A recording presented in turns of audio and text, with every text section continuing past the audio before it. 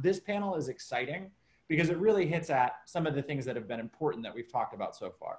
We heard Mark get started with, when do I actually start to scale my business? Like, how do I think about that from an investor perspective, from an executive, and from a strategic perspective? We then had the team take us into, cool, how do I invest in people and get the right people in place to create an environment where I can actually go forth and execute and achieve or exceed the goals that I've set? Now, with this panel, we've got some amazing leaders on here, and I'll give them a chance to introduce themselves in a second.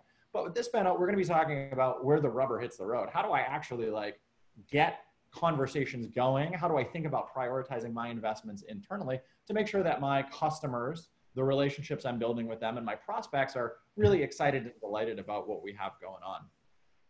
So with that, we'll start with Jen. Jen, could you please introduce yourself to our audience here? Yeah, absolutely. My name is Jenny Gartwa. I've got a big old fancy title, Chief Services Officer.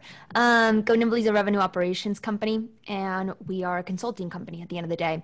And Chief Services Officer means that I manage our delivery team, and I'm focused on creating a great customer experience. Thank you, Jen, and thank you for joining us here today. We've got now Sandy White from Intercom. Sandy. Hey everybody, my name is Sandy White. I manage the relationship management team for the Americas at Intercom, so focused on growing the revenue base from all existing accounts across North and increasingly South America these days. I'm excited to have you here, Sandy. And last but certainly not least, longtime MSP member, Jamie. Hi everyone, my name is Jamie Schwartz. I work for Airbnb and lead marketing for Airbnb for Work. Airbnb for Work is the division of Airbnb that works with companies who want to use Airbnb for accommodations as well as experiences for things like team building. And we're really excited to have you guys here. And one of the reasons being is we've got such interesting perspectives. Everyone knows who Airbnb is, but there's a much smaller chunk who knows Airbnb for Work, right? Intercom, longtime MSP community, sort of darling MSP sponsor and so on. And then we've got Jen and the team at GoNimbly, which is really consulting and really thinking about some of these problems. So we're going to get great perspective here today. But enough about me and introductions. Let's jump into it a little bit. And when we think about this, and we did our prep session, we spent some time talking about how do we want to tackle all of this big problem. Right? We could spend a month talking about customer relationships and retention. But starting with the tactical aspect, thinking about your Bain Capital model, right? People, process, technology. How can folks start to think about prioritizing and thinking about making investments? And Jen, let's start with you on that. Sure. Yeah, isn't this kind of the question, right? How do you prioritize your time? Prioritize it in the right place and you're going to make the most impact. So, at the end of the day, it's kind of having that muscle to try to prioritize the right kind of work. And I think that's one of the hardest jobs of being an operator is, choosing the work to do. So we've got a few frameworks that we use to prioritize problems. I think the biggest thing to think about is what are your actual customer gaps? Where do you see, not actually meeting your customer where they want to be? And we think about whenever we go into a new customer, we look at kind of how are they prioritizing work? What are the categories of work that they bring to the table? And there's really 3 different categories that we see. The first one, kind of the most basic, ends up being like your intuition based. And that's, you're feeling that something is wrong, a rep explaining that a process is not going the right way. It's just having that feeling that something is not going well and trying to prioritize that pain. The next one that we see a lot, especially in the San Francisco area and in the tech industry, is the experience based, which is somebody in leadership goes to a different company and tries to redo the processes that they've once done. So we've solved this problem before, or you're going to have this problem, and you're doing a lot of your prioritizing based on your experience. And if you think about this as a pyramid, at the top you've got sort of that customer based view, which is put yourselves in the shoes of the customer, try to really understand the gaps that exist there and prioritize based on that. So it's no longer kind of identifying the work streams and prioritizing those, but going gap first. I think that's a phenomenal way to think of it. I love that notion of well, I've seen this problem before. I have this feeling about it. It's good to put a name on that. And I think, Jamie, one of the things that we talked about a lot was how Airbnb for Work, while it is part of Airbnb, is like a startup within a bigger organization? Yeah, we operate pretty autonomously. So we are structured more like a typical B2B organization with sales, sales ops, marketing, et cetera. A lot of our structure, though, has to be really flexible to this larger organization that we're a part of, which means we do change our processes pretty often. Like every 3 to 6 months, we change both the structure of our sales team and our go-to-market operations. It's just how nimble Airbnb operates as a company. And so that means we have to change all 3 of these very quickly. And so when we're thinking about which to prioritize, everything has to be built with flexibility in mind and scale in mind. So we have a pretty small sales team, about 10 people. So how do you scale all of our customers, which we have about 500,000 globally, with just 10 people? So where do you focus your time and energy on? And so it's really mostly around the people and process, and the technology usually follows, but the technology is there to help us scale and then also be nimble when we have to change and pivot. And can I double click into that before we get to Sandy? How have you gotten your team comfortable in the sort of the constant change, right? And macroeconomically, there's a bunch going on as well, but like that sort of change first mentality. Yeah, it's not easy. And also our sales team is probably a little bit more on the older side for like San Francisco. So I actually think it's been more challenging in that sense, kind of stuck in their ways. But I think acknowledging that it will change frequently and that's just part of the job. And then knowing that there's trust in that the technology and the process will follow, that they're not going to be left to start from scratch every time, that we are building tools and processes and people around them to support them as we pivot, so that they're not all of a sudden entering a new territory without the right marketing materials or the right Salesforce infrastructure. So building that level of trust, that we actually probably build that in first before we pivot, so that we know that they'll be successful. And because we do it so frequently, it now becomes this trusted understanding that yes, the business will make them successful and that we're not going to leave them hanging. And adapt and be supported. It's not just we're going to change and figure it out because you're smart. And I think, and also the why. I think it's really important to lead your team with, and this goes for any team you're leading. Why are you doing it? And more times than not, it makes a lot of sense and it's the right thing for the business. And especially now more than ever, we see that we lead with customer empathy, customers first, and that also builds a lot of trust. Well, I think that's a great point. And Sandy, I know when this comes to mind for you, one of the things that you mentioned was thinking about actually getting customer feedback and sort of using that as a lever. Yeah. And actually, I think this is really the right order when I think about how do you prioritize this stuff. Obviously, getting the right people in the organization is key, and that's the number one priority, I think, of any leader. And when we hire, like, we really try to get people who are, not just going to come in and do a great job at the role that they're hired in for, but are also going to help contribute. And a lot of that actually helps build the process. And if you think about like some of the best people you've managed or had on your teams, a lot of times they're not just stars at the role they're hired into, but they're really, really strong in helping you as a leader or you as a peer develop that process and build that out. And one of the ways that we've seen that manifest in recent days is really just been going through our sales cycle, sales materials, sales trainings, and thinking about how we break down the customer life cycle and how our team approaches each segment of that customer life cycle. So, for example, we've really broken apart and put a lot of emphasis on those different pieces, whether it's like the first touch, the onboarding, how do you run a really great engagement at that point in the sales cycle or the customer life cycle? How do you run really effective QBRs and really get regular ongoing feedback? And as a part of that, we've built out with our solutions team really a great kind of feedback loop that gets puts things on the radar of our product team and then gets processed in a really, really systematic way. So it's not always just one customer shouting for a feature or hearing a hallway conversation from a rep or something about something that the team needs. It's really like vetted and really well thought out systematically. So on the process side. And on the technology side, I kind of feel that should follow the process.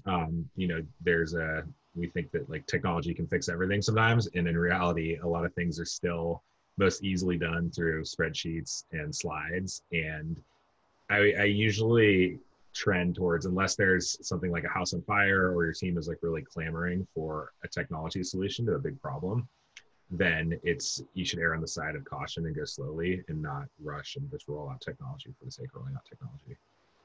But I think that was something that Mark mentioned a few times this morning during our keynote. Like, there are certain phases where doing unscalable things is the absolute right thing to do, because it allows you to really feel the pain, and then you know what technology or process or person to hire.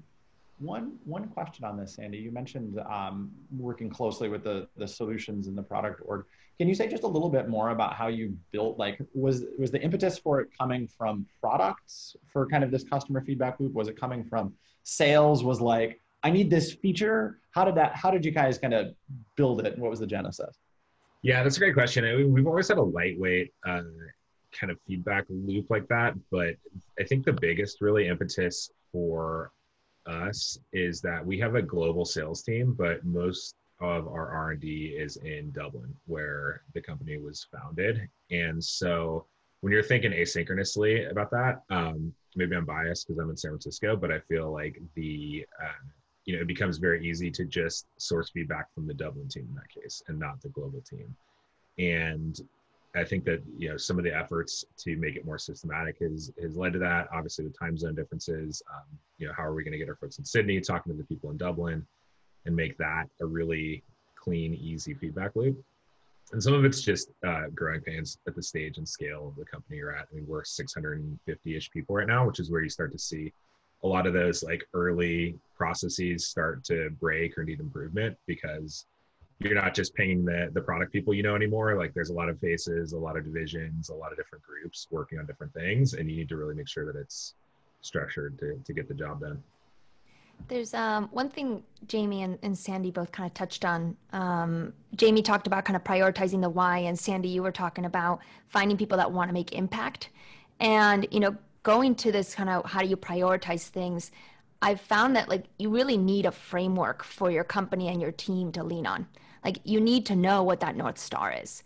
And there's a few things that have really worked for us. I'll give a shout out to Jay Zach at Lattice. He's the CEO there. But one time I met with him, and he told me that they use this framework at Lattice that we adopted, which is shipmate self. So when you're making decisions, you want to prioritize the ship, what's right for the company, what's going to affect the most people, then your shipmates, kind of your teammates, your peers, other teams, and then yourself. And so really kind of thinking about that has really helped sort of prioritize, like, hey, is this initiative something that like affects the whole ship, or are we protecting our department? Are we protecting our team? And then so on and so forth. And that's been kind of a really good framework.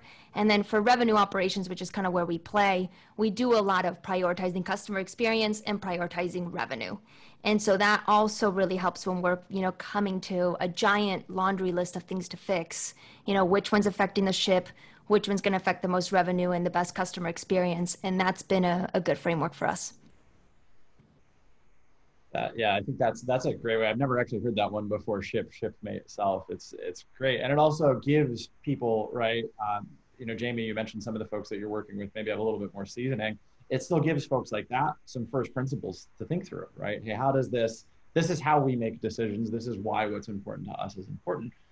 Go ahead and operate in that within that framework. I love it. And we've talked a little bit about how to kind of scaffold this up and how to think about making decisions. One of the things that I learned more from is failures than successes. Today we had Zoom crash right after our keynote. We're all here, right? There was a moment of, oh shit, we'll remember it forever, but we adapted and overcame. So we learned a lot from that. Looking at and thinking about bad examples or bad prioritizations, what's really the cost of a bad experience or bad badness in that space, or misprioritization of things? And Jamie, given that you've probably seen this a lot in your experience transitioning from sales motion to sales motion, maybe messaging to messaging, what are some of the things you've seen that just didn't work well and that you learned from and then applied later? Yeah, I mean, for us, obviously, like, we're a major brand, and even though we're a small team within the larger brand, obviously anything that happens to a customer kind of goes viral a little bit. So we are especially protective of our customers because they speak to the credibility and trust of the entire company. I think some of the things that we've seen are, the handoff. I'm sure this is familiar to everyone where, you have someone leave or a new process and you kind of just assume your customers understand where you're going and it's a little more casual. And we've seen that be very challenging when we've just kind of left customers hanging a little bit. So that's definitely been part of it. And then also back to Sandy's point about building the product, when you're not involving your customers in what's coming next, why you're building what you're building, I think bringing them into the fold early on, even if it doesn't speak exactly to their needs, is important. I think it helps build trust and credibility, and also know that you are solving some customers' needs. It might not always be theirs, but it shows that you listen. And so we've been a lot more thoughtful about letting our customers know what we're working on. It can sometimes be challenging. You have to be, especially at our company, a little on the confidential side, but we find that we've had really positive reaction when we've been honest and upfront with them. And then sometimes they'll bring in another division that we weren't even aware of that will solve their problem if we're not solving our main contact problem. I think we'll talk about that a little bit more when we talk about messaging, but there's a whole school of thought on transparency as a critical component of the sales motion. And I think the statistics show a solution with a 4.2 to a 4.5 rating that admits its flaws is way better positioned to win a deal than somebody who says that they're perfect. So I'm sure there's a lot there that we'll get into when we chat about messaging. But Sandy, kicking it over to you, right? You've been with Intercom for some time. You've seen Intercom grow quite a bit and your team has expanded quite a bit. Where have you seen things kind of go off the rails, and what's the takeaway that we want to give back to the MSP audience here today? Yeah, that's a great question. I actually agree with Jamie about the cost of bad being more than just the customer. Obviously, it's bad to lose a customer, but in today's world, when everyone who is a customer is also usually really active on Twitter in our space and really well connected and is leaving G2 reviews and all those things, the cost of a bad customer is so much more than just that one customer, and it just multiplies. But as far as I actually referenced something in a previous role that I think is a good example, but I think the real danger a lot of the time is prioritizing just the internal metrics over the customer and the customer experience and the customer needs. And in this role, I was scaling up large SMB account management team. And we were trying to figure out how many accounts would be ideal for one person to manage. And we looked at the numbers, and I think we were pretty much driven by the finance aspect and just understanding what was the ROI of this role? How much would we need how big of a load would each individual have to maintain in order to hit the metrics we wanted? And the number we got to was somewhere like 400 or 500 customers for each individual to be managing, which if anyone's tried that before, it's completely crazy and just does not work. And the only way to really do that effectively is to just blast out a million emails and scale everything. And at that point, you might as well just be marketing. You don't need an individual customer relationship manager. So, in that case, I think the proper way to go about it would have been to focus more on how does this, for one customer, how do we do this right? And how, what does that entail? And then from there, figure out, okay, how does that scale? How many customers can we do it right for? And then use that to build metrics off of and get to that kind of goal that we need to get to versus try to shoehorn it backwards from where we started. So just a quick example, but that was what came to mind when we're talking about bad customer relationships, because what happened was, half to 3/4 of those customers were neglected and weren't really much better off than when they started. So I think that's a great example. We had a conversation yesterday, some of the interviews we're doing at MSP around compensation, and it's the same kind of thing. If finance is oh, you should increase the quotas, probably maybe the right thing to do from a finance perspective, but global pandemic, high rate of unemployment, very high level of anxiety in people's personal life, maybe not the best thing to do for the business, even if the math kind of makes sense. So Yeah, Yeah, it's always a tough conversation to have, but I think if you're doing it correctly, you can get it to a point where you're going to add more growth through fewer but more dedicated customer relationships. Yeah, and I think that goes back even to what Jen was talking about before, with having some frameworks to have that discussion. While we as leaders, it's no one likes to go talk to the CFO. I think sometimes there's this perception where CFOs are trained to say no to everything and they care about the purse strings and that's it. Like that's partly true, but they're also people. They do understand that aspect of it as well. And Jen, I know from where you sit too, you've got lots of perspective on this, so feel free to hop in here. I have a fun thing that I learned about recently that I've actually seen work. So when we're talking about like a customer having an issue and like needing to fix it in order to make sure that they don't, leave reviews or have this other effect, there's actually something called a service recovery paradox. And it basically says that a customer will have a higher kind of perception of your brand and will be more loyal to you if you've had a problem and you fixed it than if they've had a perfect experience the whole time.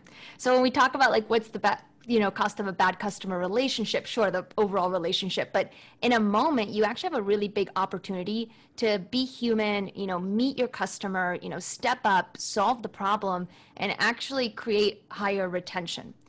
I haven't yet figured out how to have a bad experience with every customer and fix it in order to have them stay.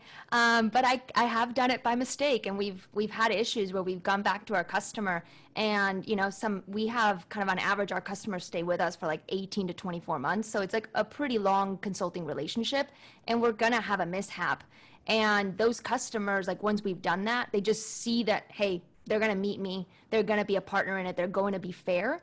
And I find that sort of a very kind of interesting thing. When we try to focus a gapless customer experience and like the perfect experience, that human aspect of correcting problems actually has a really big effect on your retention. And I think that's something too, where we've heard of brands kind of pulling in some of their noisy, not unhappy, but noisy customers saying, hey, Yeah. here's the problems that we have. Help us to help you figure this out. And then you build that trust versus being, we're perfect. It works all the time. Don't worry about anything. We've got it under control. Yeah, it's an equity exchange, right? It's kind of including them in the process, and that always kind of adds the extra relationship to it. Yeah.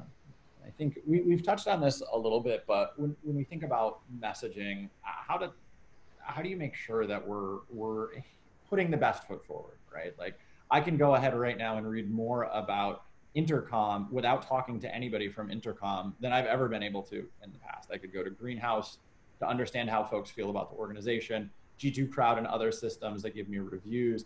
I have so much at my fingertips right now, but when we kind of come back to it, I still have to talk to somebody to make something happen, and you still want to prospect into me. How do you make sure that you're communicating effectively and your messaging is really landing in this world? And let's start with Sandy on this one.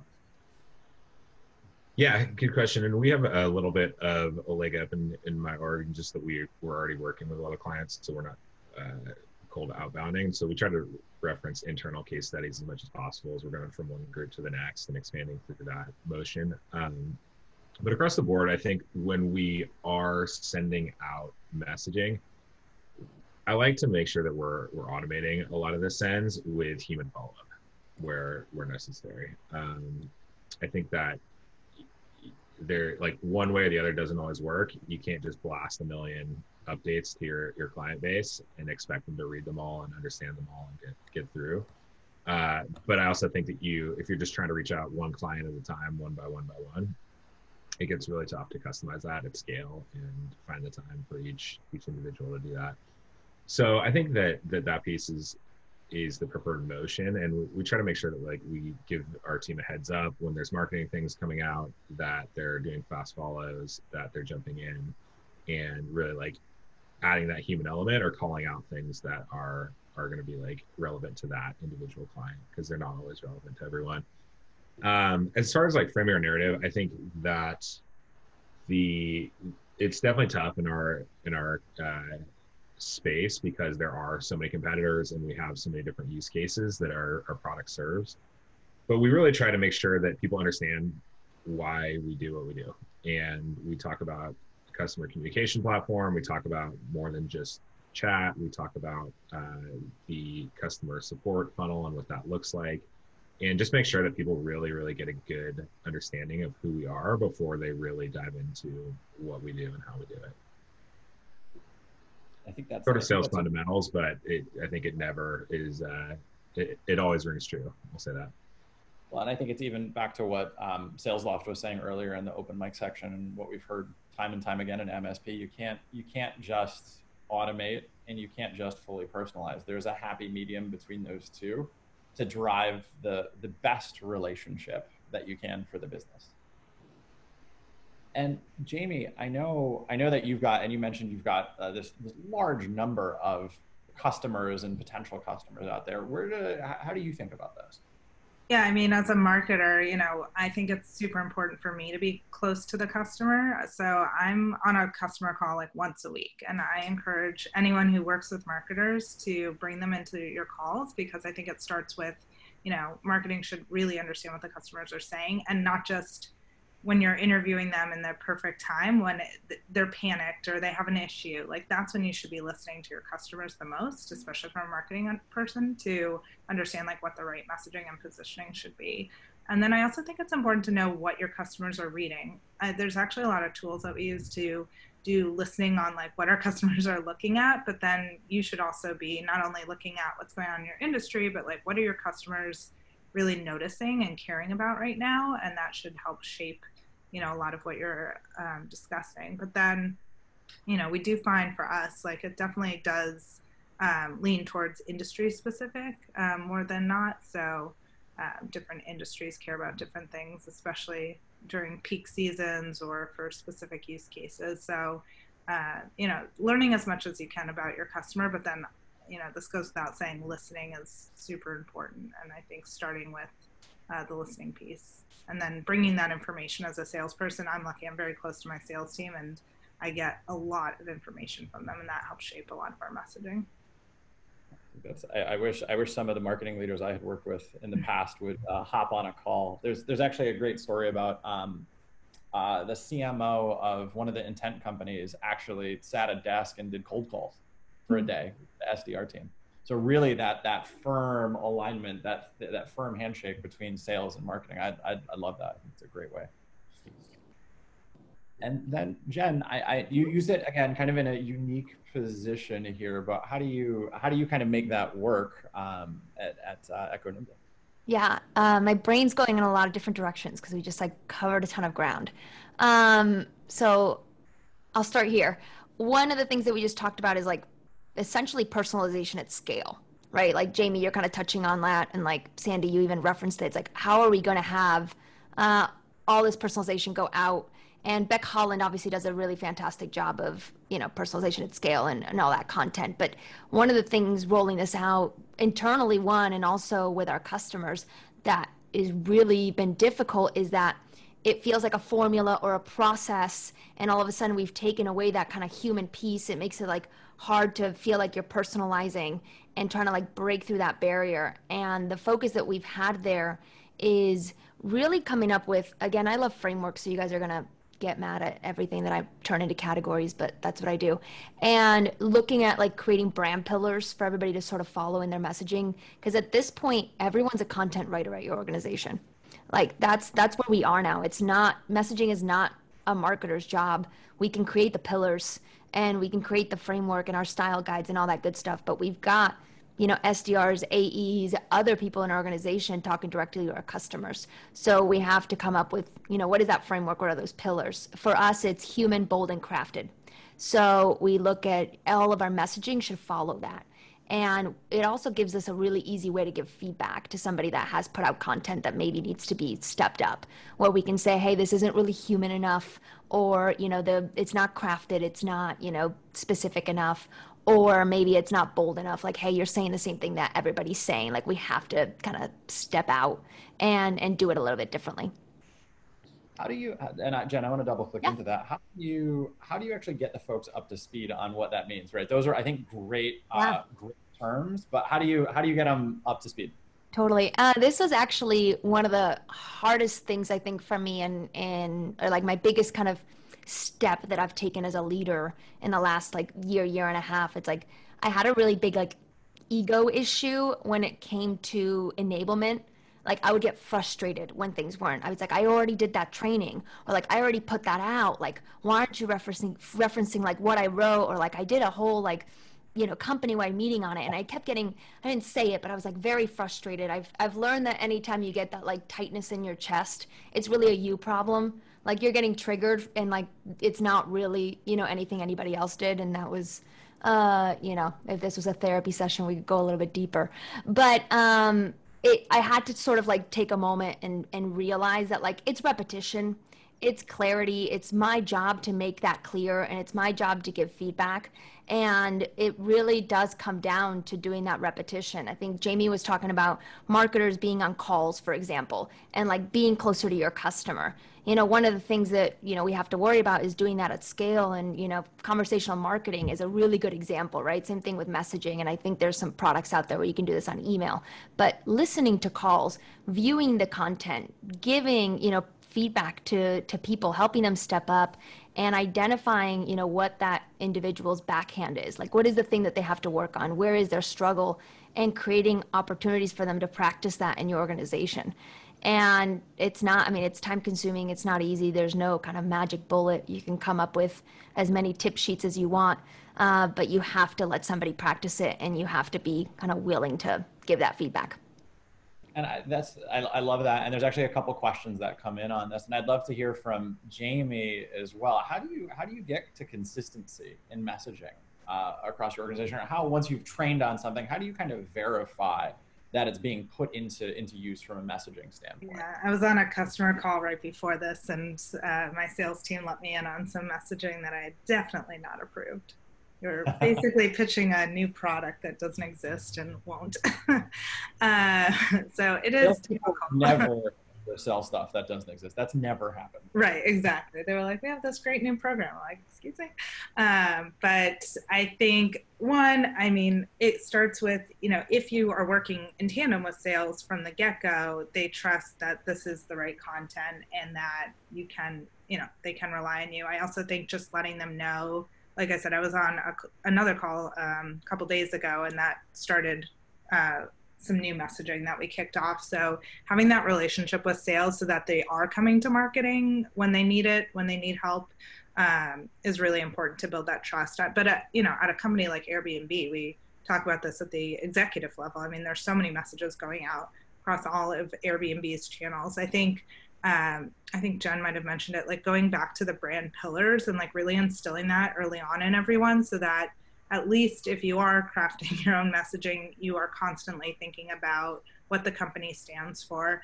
I think we're lucky in the sense that everyone knows the high fidelity and equity our brand carries. And so there's a lot more thought, I hope, most of the time that goes into what we put out there.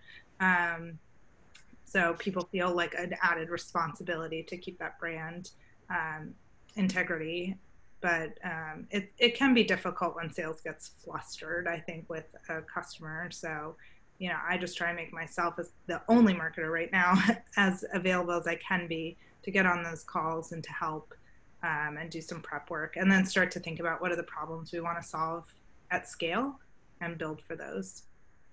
I think that's a great point. You kind of meet the sales team where they are and hear it and see it. And then you go like, oh, wow, I'm surprised that they did this innovation. I hadn't thought of messaging this way. And then oftentimes you're like, hold on, what did you just say? You're selling what now? Excuse me? I can't share what it was, but it was pretty interesting. Sandy, I wanted to actually get your perspective, and Ross actually asked a good question. It's a little bit of a variation of this, but reinforcement of internal education. We've talked about this from a messaging standpoint, but Sandy, you got a big team scattered across a bunch of different time zones. How do you reinforce the education that's going on? And then secondly, how do you get feedback from that team about what's working and what's not from a training standpoint? Yeah, great question. It's actually kind of references the previous question too. So I'll just kind of talk to you about what we've been up to this year. And I think there's a lot of themes at play there. So we went pretty much all in on command of the message this year. And I don't know how many people are familiar with command of the message. I think most people in the sales world are probably at least tangentially familiar with it, but it's a sales framework and it's a great one. It's probably my favorite that I've used. And the best thing about what they do is they make it really tailored to your own company. So they came and did like a huge boot camp with some of our top managers, reps, and built out like the actual value drivers and the messaging behind those and how we should be communicating those. And then we have it all laminated. There's a joke on our enablement team that, you know, you're not a real grown-up sales org until you have a laminated binder that sits on everyone's desk, which I think a lot of us can remember from times in our history and our careers. But the cool thing about that, to that previous question, is that that wasn't just a kind of sales kickoff activity for the sales team. It actually was the marketing team that was involved with that as well. They were in all the trainings, same trainings the sales team was. It was our sales ops team. It was sales development, pretty much anyone in that greater org. So not necessarily just people that are engaging with clients every single day, but pretty much across the board. Like everyone had an understanding of, all right, what's our goal here and how we speak about our company, how we identify the value we bring, how we frame that. So a lot of like great stuff there. And also like got to give credit to the command of the message folks because their follow-up is intense. I don't know if anyone's rolled it out full scale across the company, but like it is a long and intense follow-up. So everyone on our team who went through that training has been doing weekly videos for 13 weeks. It's a video, it's about an hour per week of video enablement training, questions. We get completion reports as managers and directors, and it's forwarded out to the whole org every single week. And if your team is not completing those, you are on the hook. So, you know, it's a little intimidating, but it is a really great way to keep reinforcing. And I'd also give a shout out to our enablement team. They've done a really good job of like distilling those down each week and giving all the managers great talking points that they can use in their team meetings. They join the team meetings. They lead their own kind of customized trainings per team.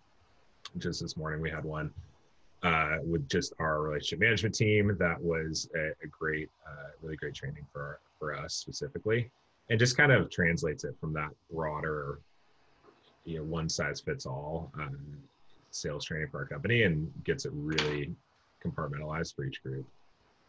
I think that's a great way. That's a 13 weeks of recording an hour of video. It's got to get you pretty dang good at something. Yeah, it was definitely helpful because I think Jen was speaking about it, but I've heard the stat that you need to repeat things 7 times before they really, really stick with most people. So the more reinforcement, the better. I think with any of these trainings, you just want to keep repeating it till you get blue in the face. And that's when it finally gets ingrained in people's, in their brains, and they actually make a habit out of it. It's so hard. Incredible. Especially when you have 18 other things going on that you're trying to share, right? Yeah. I think, actually I have a question for you, Sandy. Like, are you guys, like all the examples that you're talking about are like, it really feels like there's not a ton of silos going on at your organization because like you're talking about getting involved with marketing, getting involved with CS, like being with sales, and like you're going across the entire customer experience, which is for the most part, when we're coming in with our customers, not the case, right? Like departments protecting their own, you know, team, their own metrics, their own technology, their own processes, and that being like the biggest piece of friction that we get to this idea of prioritizing the best customer experience, which everybody can say yes to. But in practice, it's been so hard. Like, are you finding that? Because I'm like listening to your stories and I'm like, gosh, that's like such a great example of what everybody should be doing. Yeah, I won't say we're silo free by any means. I think, you know, everyone could always improve their cross-functional collaboration, but it's definitely been a bigger focus for us in the last year. And I think some of that is just identifying gaps. Some of it's new people joining the team, new leaders joining the team, and some of it's also just size and stage related. I think when you're under a few hundred people, you don't really have to think about it that much because it's really easy to know who everyone is and, Right. and just collaborate quickly on the fly. And obviously in big companies, the process is really ironed out. And when you're kind of in the mid stage in the growing, scaling phase, you just have to put a lot of thought and energy into defining what the process is and building it out. Yeah. I mean, Jamie's the perfect example. She's, in marketing and sitting with every single one of her sales reps and knows them all and is, sitting on calls. But that's not always the case, right? Yeah, I mean, I think you bring up a good point, Sandy, about like company maturity and organizational maturity. I mean, even when we grew at our peak to like about 100, still everyone knew everyone. Everyone really understands what everyone else's roles are. Mm-hmm. And so it's really easy to kind of, everyone kind of works with each other. But as you start to grow, you hire marketers who only do marketing, who come into that space. It's kind of why I've stayed in the small space, because I like that nimbleness and I like everyone kind of understanding how everyone else's roles work with each other. But if you're in a bigger organization, it's definitely hard, but I think it goes into like this next piece of like, functions are changing, especially now more than ever. I mean, I've led sales teams, I know marketers who have, and sometimes I'm doing sales calls by myself. I'm not getting the commission, but I'm definitely asked to kind of lead some of the calls for one reason or another. So I think that's just a natural evolution too of where things are going into this consultation type of marketing, sales, go-to-market function. Yeah, and I think Jamie, it'd be great if you actually expand upon that because you've seen it from a lot of different angles.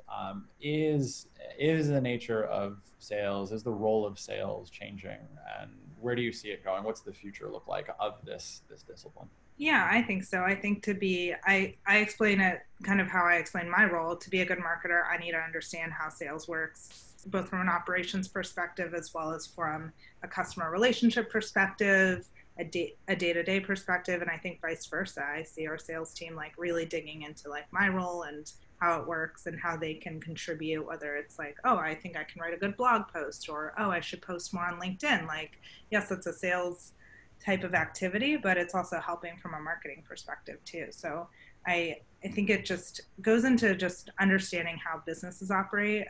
Again, I've worked at mostly smaller companies, even within Airbnb, and so I know how our head of operations thinks and our finance thinks and things like that. And I think to be really skilled at sales, you should have an understanding, one, from your own company perspective, but then two, that makes you a better seller because you understand how stakeholder groups work.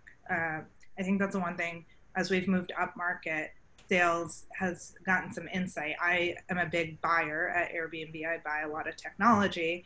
They don't do that every day. So they don't understand always the stakeholder challenges. So when I bring them into the fold and they start to understand how that works, then they can apply it to how they're selling. Yeah, something we actually had a call with CEB, who's the publishers of Challenger Sale and all of that. The average buying group now for, I think it's over $30,000 piece of software is 11.7 people. That's insane. Here, I thought it was getting smaller. Right, we're all surprised by that, but that does speak to the nature of buying is changing. So too, the nature of sales. Sales should adapt. Sandy, I love we've worked with Intercom in the past, and you guys have gone through a lot of different evolutions. How do you think? What's the future of the discipline look like? Sorry, I didn't hear you. The future of what? The future of the discipline, the future of sales. What does that? What does that? Yeah, good question, and I think the biggest shift that I've seen, sales is kind of a cop-out answer, but sales is changing and it's not changing in some ways, right? The fundamentals are still the fundamentals. They're still effective. You still really need to be really tied to your customers, understand the business challenges that they're facing, how you can help them, and be really proactive that way. But the thing that I think I've seen changing the most, I almost feel like the kind of self-education pendulum has swung back from where it was, because I remember about, 10 to 15 years ago, it was like so exciting that people could self-educate and buyers could really like find all these materials. And like a lot of things, I think with the internet, like it was early stages were like great for access to information, and you could just go out and like you didn't have to like talk to a sales rep as step one. You could talk to a sales rep as step like 7, and you'd already done most of your background research and had a pretty good opinion going in.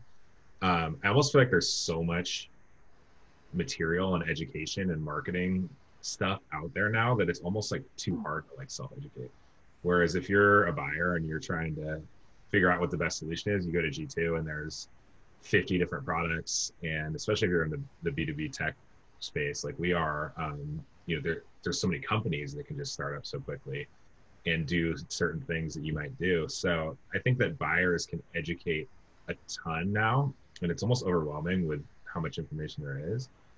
And so it kind of brings it back to that role of someone in sales who really needs to like help them cut through that, like get the right signals out, or at least like clearly explain what your company does, to the question earlier on how to frame it.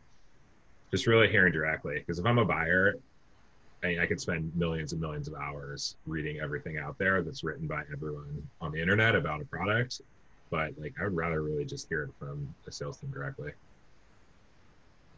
And I think that's what we see, and what we see a lot at MSP events, as well as the question always eventually after a couple beers gravitates toward, so how are you actually doing that? Like, what's your tech stack look like for that? And Jen, I know you've seen, and you've certainly at the forefront of revenue operations as a discipline, but how do you see kind of sales evolving as we go? Yeah, I mean, I think Sandy's point is right that, sales has to change to meet the customer, and the customer is always evolving. And, one of the things that I think is really unique is to look at, what our expectations are when we buy any products. So even thinking about B2C companies and what they've done to prioritize the experience. And in B2B, we're just not there, right? We're not doing the same sort of experience that kind of our B2C counterparts are doing. And so I do think that kind of the expectations in your day-to-day buying is influencing. You have the same kind of expectations when you're buying a piece of software for your business. And so it's just about kind of trying to meet that expectation. In terms of like, how's the kind of role of a salesperson changing? And I think I see it as a little bit broader as sort of a revenue team. And Jamie was alluding to this, is generalists make more impact, right? So somebody that really is knowing how to have their depth and apply it everywhere and be able to kind of meet whatever need the business has or the customer has is going to perform better. And so I'm going to steal a quote that my business partner Jason said, and I hope I have it right, but like, you want somebody to sound like a marketer, create urgency like a sales rep, and listen to your customers like a customer success representative. And you kind of need, all of that these days from a sales perspective. Like, it's no longer about just closing that. You're creating relationships. You need to be representing your product correctly. And so that role has been elevated. I don't think, and I think especially the SDR role, I think that that's really evolving. I think our expectations of what an SDR does and the importance that that role has as like the first human contact for our customers is really changing. I think the nature of the SDR role, especially, and you mentioned it at the beginning, there's so much content that they're authoring and discussing through. It's an important one. We've got about 10 minutes to go here with our panelists. We've got some good questions in the Q&A panel, but folks, if you do have questions for this amazing set of panelists, do throw them in there. Before we jump into that though, let's just get some takeaways and think about this like, this is somebody says, give me one tweet, not a paragraph, not an essay, just one thing we want folks to take back from this: tweet length.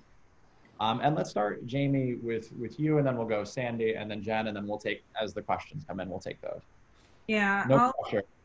No, I'll say something that I've seen work really well for us, and that has also helped me as the marketer get more involved, because I always get asked, like, how do I get my marketers to care more? And I think as a salesperson, or your product people, I think as a salesperson, my advice is that you tell the customer story, like not just, oh, this feature needs to get fixed, like really tell the story of the pain points and challenges your customers are facing, both, to your internal stakeholders as well as your managers, because that's, I think, where you see the most change happen. And so, right now we're doing a lot of that with just understanding who our customers are, what they care about, to get things done at the company. And I find if it's not about fixing this feature or because the customer is going to leave, but if you really tell a good story as a salesperson, you can make a lot of headway with your stakeholders that you're dependent on. Sandy? Yeah, I'll go back to the first question. I think that the way that that question was laid out is the perfect way to build your team, right? To think about people first. And if you're building a team of great people who are really engaged and thinking about how to build a great company, they're going to be thinking a lot about process and give you really great ideas to build out great process. And then once you have that great process in place, or at least a good process in place, you'll probably find some areas where technology can help you out and could help improve the results you're seeing. But if you try and come at it the other direction and just go technology first and then process and then find people, it's going to be really challenging. So people, process, technology in that order. Jen? Yeah. You said make a tweet out of it. So I'm gonna make a tweet out of it. Um, you probably don't know what it's like to be your customer. Hashtag, it's more complex than you think. I love it. I think that's all phenomenal points here. We've got about 5 minutes for questions, and the first one, and I think this is something that's top of mind for a lot of folks. We've got a pandemic going on. We're in renewal situations with folks who've maybe had their budgets frozen or reduced.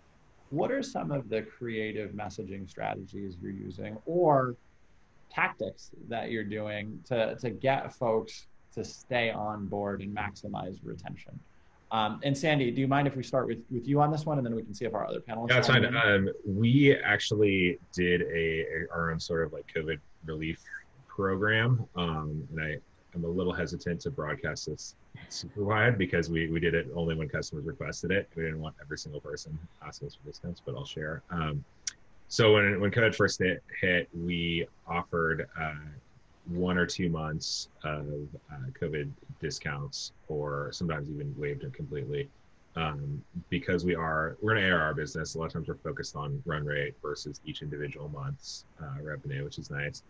But also, like, we wanted to make sure that we could show a lot of the customers, especially ones who were hit directly, like people in the event space, travel, things like that we cared. And so we did it on inbound only and on discretion of the rep and our management. And we would push back on people and make sure that they gave us like a real valid reason. If people just came to us and said, my CTO told us we need to cut costs and you guys are it, like, that's not enough. Like, we want to make sure they can really like tell us why they're impacted by COVID. But if they were, and 90+% of the time they were, we were able to give them some financial discount. And actually, like, we've had a couple clients recently come back and sign much bigger deals and cite that as one of the reasons, which is really like awesome to see and like heartwarming, and just like really like validates that it wasn't just the right thing to do, but also a good business decision. Service recovery paradox. I wrote that down. I've never heard that term before, but I'm going to share that broadly, and I love it. It absolutely rings true in this case. Mm-hmm. It's definitely one of those ones where there's no one right answer for it, and this has come up in MSP in the community a lot and on discussions like this. But there's do right by your customer, and 9 times out of 10 they're going to do right by you. There's still going to be some knuckleheads out there that try to take advantage of it, but by and large, to Sandy's point, that's, I think, consistent with what we've heard in the community as well around take care of them. They come back around from where they remember it, because they're down and maybe out on their luck right now. And when it comes to like, those sort of situations, and they are case by case, I think the big thing that we try to do is really meet them with like an equity exchange. Like, I'm not just going to cut $10,000 from your invoice. Like, I'm struggling too. Like, we're a business too. And so we kind of look for that. Like, hey, look, if we get you through this period, are you going to come back and sign a bigger deal? Or are you going to like commit to us longer term? Or is that your intention? Or going beyond and saying like, okay, I learned this in a negotiation class that I took with, I'm not going to remember her name, so I'll share it afterwards because I hate stealing people's ideas, but she is a professor at Wharton. And the idea that like negotiating, everything's on the table. Like, be more creative in what you bring, be human, really be thinking about what it is that you need. It's not just cash right now, right? Like if that's a thing that's there, can we do something like, can you write a case study? Can you refer me elsewhere? Something that I say a lot because I know that people in SF change jobs a lot. Can you take me with you when you leave? Like, can you commit to be our champion when you go to your next gig? But like, try to find that other thing in an equity exchange that we can do. Obviously, you can get creative with payment terms, put them on a payment plan, etc. Don't be like WeWork and make me pay $50,000 a month and not use the space and not give me anything in return. I tried to be creative with them and they just steamrolled me. But getting, to a place of, again, being human and being creative and trying to get through that friction with a little bit of creativity. I think that's a phenomenal point. And the other thing too that I'd add to this is this is also a good time to have a strategic review of your customers and see who should, if they came to you and said, hey, we want COVID relief, who should you let out, right? Not all of your customers are going to make it through this. And if you can even help them in that way, it's counter to some of this, but it's back to that creativity point. The customers that shouldn't be your customers anymore because their business is in trouble. It's probably time to do the right thing there as well. Yeah, we were working with a big old casino at one point, and we were just like, "You're good, like we get it. Like, call us when you're back in action, and we'll go from there." And they'll remember that, right? And it's back to that service recovery paradox. That's kind of printed on the back of my eyelids here. Last question that we have time for here, and Jamie, I'd love your perspective on this. We spent a lot of time today talking about customer relationships, building valuable customer relationships, maintaining valuable customer relationships. As a sales-oriented marketing leader, how do you think about that from a metrics perspective, right? Obviously, revenue is great, but really, what are some of the metrics that we can share with folks that they can think about this through? Yeah, we have programs where we bring customers into the fold, whether it's through product enhancements, marketing collateral, logo usage, etc. And I place, as a marketer, a heavy value on those types of customers. And so, I work very closely with our sales team on how, even rewarding them, how many of those can you get, and giving added, recognition for adding people to these programs. And then also as a marketer, I'm measuring the value of our relationships based on these types of companies that we can use, whether it's for referrals, whether it's for testimonials, quotes, etc. And that all comes from building good relationships. I mean, I haven't built those relationships with these companies. My sales team has. And so, it's really valuable to a marketer. So if you can show that, there's a lot there. And I encourage marketers and sales leaders to reward their teams for that, because the value of a good customer quote, believe it or not, especially from a large company, is huge. And so I place a lot of value on those types of relationships. And then we also categorize them, so from an operations and scale perspective, as strategic accounts. And so the more you can have, the better. And also looking at how you convert a regular customer into a strategic account, even if they're not. And strategic shouldn't always mean a dollar amount. You need to look at it from different angles. I think that lines up actually with a lot of what Mark was saying this morning about once you start to think about expanding maybe into other markets, right? Where's the land and where's the expand? Who's the reference or lighthouse client that you can get in? Maybe it's quick service or streaming or whatever industry it is. That's worth its weight in gold if the rest of the industry will follow that. I think that's a phenomenal point to wrap on there, Jamie. Panelists, you guys are all awesome people. You're all rock stars and you're all very, very busy. Thank you so much for taking some time out of your busy day to share and prepare for this panel and share amazing insights with the MSP community. As on behalf of everyone who's here now, the community, folks watching this in the future, I really want to thank you for spending this time with us. It was super, super valuable. So thank you all so much.